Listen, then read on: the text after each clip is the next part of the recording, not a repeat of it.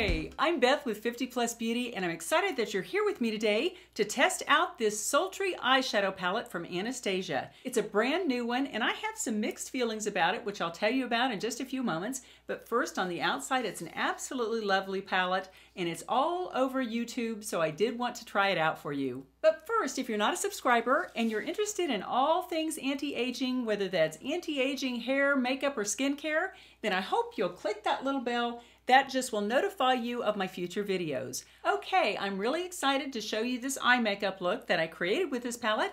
So let me take off most of this makeup and we'll get started. Okay, now I'm up close and personal, and I'm going to start with a little of this eyeshadow primer. It's the Milani primer, and it's very inexpensive, and it is an absolutely fabulous little primer.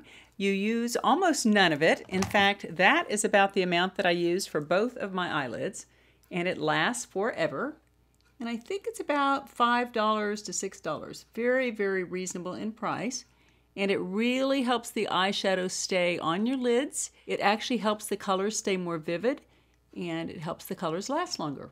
So there are all those colors, and they're absolutely beautiful. Here are some neutrals over here, a wonderful gold there. There are shimmers for your lid. In fact, 4 of them along the top and a couple of them down here. Because this is a, quote, sultry palette, I'm sure they really went a little heavier on the shimmers. However, they are very wearable shades, not anything too glittery. There is this wonderful little transition color here, and this is a very, very dark brown, which could be used as an eyeliner there. And this little color Bloom, we're going to use that as a halo over this twig. Okay, let's go ahead and start with this little color called Fresh here in the corner. And we're just going to use that on the eyebrows, right underneath the brows. There we go. It went on a little bit better on this side than this side. We'll go ahead and add a little more over here. There we go. I also like to use this in the inner corner just to brighten up that darkness. For the eyelid color, let's go in with this little pearl color. I like that. I really like a nice kind of an off-whitey, kind of a cream color for the lids. And that's going on very nicely pigmented. I really like that. Now we'll go in on the other side here, again with that lighter color. This one is called Pearl, which kind of makes sense because it's kind of an off-white, creamy colored shimmer. Now I'm going to go in with this brown color called Twig, tap off the brush, and let's see if this works. Earlier in the week, I was using this color and it got everywhere. Talk about fallout. I was very, very disappointed in this. And so I'm hoping if I keep my fingers here, it won't be so bad. But that was something I was disappointed in for sure. Then I'll go ahead and dip in again on the other side. I'll try it without my finger under there so you can see maybe what it did for me earlier in the week. And what it did was horrible. I had brown speckled eyeshadow all over my upper cheek. It's not too bad this time, but as you can see, I don't know if you can see that, but it is really, yeah, it is really falling all over my upper cheeks. And there it goes. I'll put a little more on there.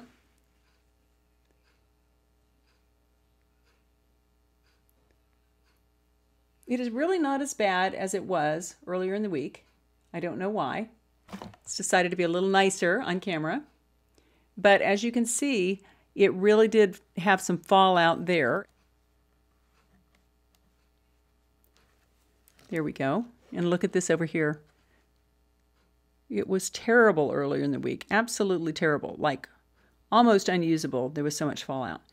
And I have to say, because of that fallout, this is not my favorite palette. So let me fix that up again.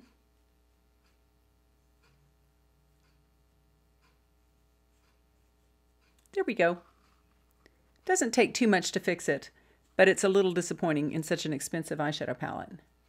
Okay, now let's go back into that palette, and I'm going to use a touch of this Twig underneath my eyes. Oh my, it really did cause problems.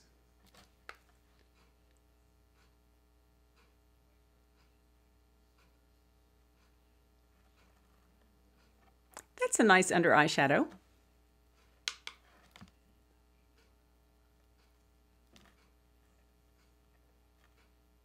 Then I'll just go ahead and take a little more of that Twig and put it in the outer V.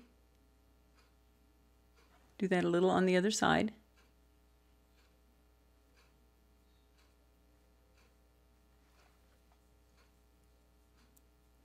Happy eyes, as my grandmother used to say. Now to give a little bit of drama, I'm going to go in with this bloom color, tap it off, and just give myself a little halo. Just a little halo there. I really don't favor these reddish orange colors too much, so I try to go really light on them.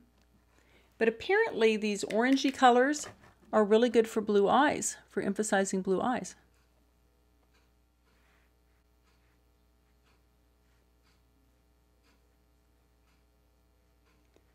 Get in there in that fat pad area, just to make that sink in a little more.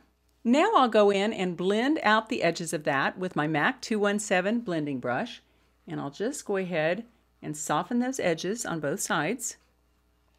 And then off camera, I'm going to go ahead and apply my mascara and eyeliner.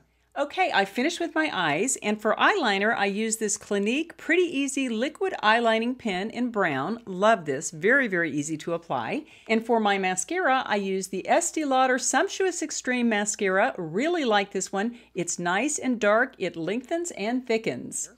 And to add a little extra sparkle under my eyes, I use this Wet n Wild Ultimate Brow Highlighter, and I just use it in the waterline here, and I'll show you how that looks. And there it is on that eye. And I'll put it on this eye. So that's how that looks. Now let's get into some blush.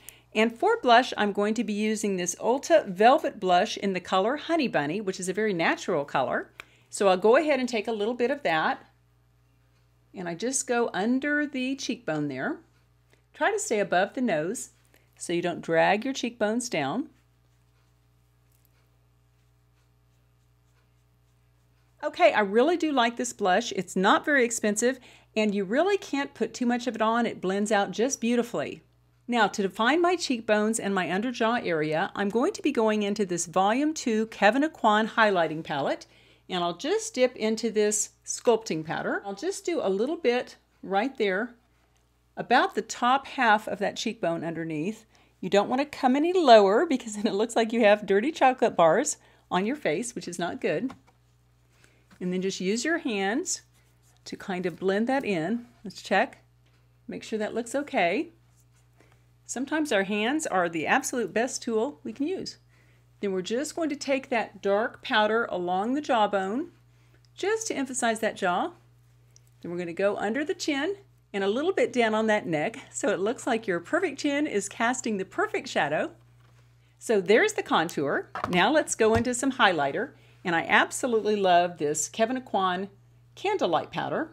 It's really one of those iconic powders. A lot of people love it. And you can see I've used a lot of it. I'm just going to take it along the top of the cheekbone just to give a little bit of glow.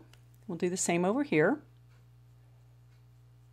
Then down the bridge of the nose, about halfway down. And I think just for fun, I'm going to go right here on the balls of the cheek. I don't know if they call them balls, but anyway, just gives a little bit of a nice glow. Now, since I have a rather dramatic eye, I'm going to go in with a very neutral lip color. This is the Physicians Formula Healthy Lip Formulation in the color All Natural Nude. And I will tell you, I think my natural lips are getting a little bigger, and I have a secret for that, and I'm not going to tell you now, but I hope that you'll subscribe if you're interested in learning how to plump up your lips, because for the first time in like the 1.5 years I've been on YouTube, I really feel I found something that works. But it's a secret.